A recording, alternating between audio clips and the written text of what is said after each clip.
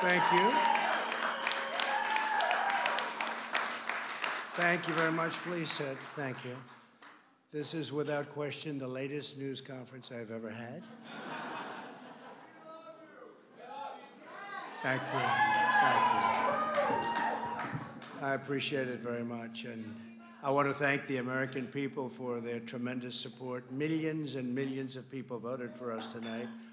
And a very sad group of people is trying to disenfranchise that group of people. And we won't stand for it. We will not stand for it.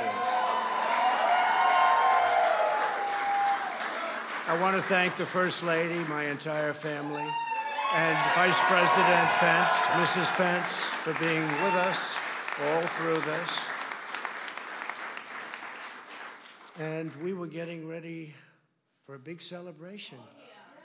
We were winning everything, and all of a sudden it was just called off. The results tonight have been phenomenal, and we are getting ready. I mean, literally, we were just all set to get outside and just celebrate something that was so beautiful, so good, such a vote, such a success. The citizens of this country have come out in record numbers. This is a record. There's never been anything like it.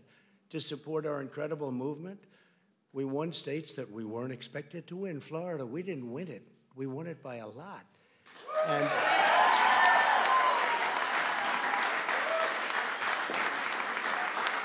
we won the great state of Ohio. We won Texas. We won Texas.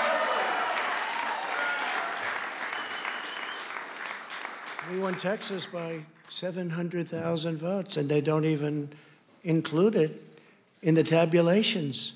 It's also clear that we have won Georgia. We're up by 2.5% or 117,000 votes with only 7% left. They're never going to catch us. They can't catch us. Likewise, we've clearly won North Carolina, where we're up 1.4% or 77,000 votes with only approximately 5% left. They can't catch us. We also, if you look and you see, Arizona, we have a lot of life in that. And somebody declared that it was a victory for, and maybe it will be. I mean, that's possible.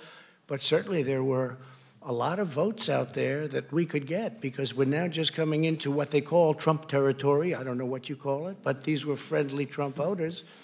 And that could be overturned. The gentleman that called it, I watched tonight, he said, well, we think it's fairly unlikely that he could catch. Well, fairly unlikely. And we don't even need it. We don't need that. That was just a state that if we would have gotten it, it would have been nice, Arizona. But there's a possibility, maybe even a good possibility. In fact, since I saw that originally, it's been changed and the numbers have substantially come down just in a small amount of votes. So we want that obviously to stay in play. But most importantly, we're winning Pennsylvania by a tremendous amount of votes.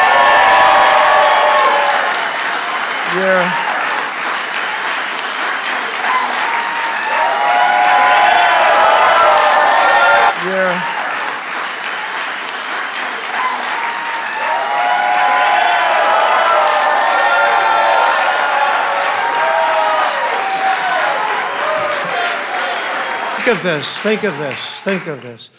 We're up 690,000 votes in Pennsylvania, 690,000. These aren't even close. It's not like, oh, it's close. With 64% of the vote in, it's going to be almost impossible to catch. And we're coming into good Pennsylvania areas where they happen to like your president. I mean, it's like very good. So we'll probably expand that. We're winning Michigan, but I'll tell you, I looked at the numbers. I said, whoa. I said, wow, that's a lot. By almost 300,000 votes, and 65% of the vote is in. And we're winning Wisconsin, so we're winning. We don't need all of them. we need, because when you add Texas in, which wasn't added, I spoke with the really wonderful governor of Texas just a little while ago, and Greg Abbott, he said, congratulations. He called me to congratulate me on winning Texas. I mean, we won Texas. I don't think they finished quite the tabulation, but there's no way. And it was almost complete, but he congratulated me. Then he said, by the way, what's going on? I've never seen anything like this. Can I tell you what? Nobody has. So we won by 107,000 votes with 81% of the vote. That's Michigan. So when you take those 3 states in particular, and you take all of the others, I mean, we have so many, we had such a big night. You just take a look at all of these states that we've won tonight, and then you take a look at the kind of margins that we've won them by. And all of a sudden, it's not like we're up 12 votes and we have 60% left. We won states, and all of a sudden, I said, what happened to the election? It's off. And we have all these announcers saying, what happened? And then they said, oh, because you know what happened? They knew they couldn't win. So they said, let's go to court. And did I predict this, Newt? Did I say this? I've been saying this from the day I heard they were going to send out tens of millions of ballots. I said exactly, because either they were going to win, or if they didn't win, they'll take us to court. So Florida was a tremendous victory. 377,000. Texas, as we said. Ohio, think of this. Ohio, a tremendous state, a big state. I love Ohio. We won by 8.1%, 461,000. Think of it. Almost 500,000 votes. North Carolina, big victory with North Carolina. And so we won there. We lead by 76,000 votes with almost nothing left. And all of a sudden, everything just stopped. This is a fraud on the American public. This is an embarrassment to our country. We were getting ready to win this election. Frankly, we did win this election. We did win this election. So our goal now is to ensure the integrity for the good of this nation. This is a very big moment. This is a major fraud in our nation. We want the law to be used in a proper manner. So we'll be going to the U.S. Supreme Court. We want all voting to stop.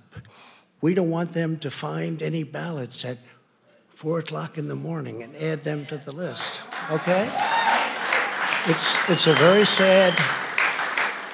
sad moment. To me, this is a very sad moment, and we will win this, and as far as I'm concerned, we already have won it.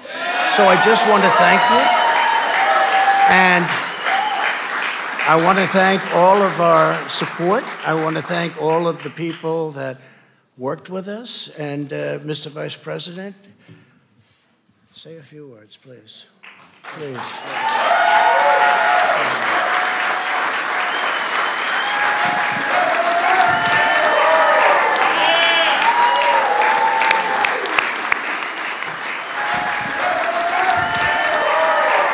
I want to join you in thanking more than 60 million Americans who have already cast their vote for 4 more years for President Donald Trump in the White House. And while the votes continue to be counted, we're going to remain vigilant, as the President said. The right to vote has been at the center of our democracy since the founding of this nation, and we're going to protect the integrity of the vote. But I really believe with all of my heart, with the extraordinary margins, Mr. President, that you've inspired in the states that you just described, and the way that you launched this movement across the country to make America great again, I truly do believe, as you do, that we are on the road to victory and we will make America great again.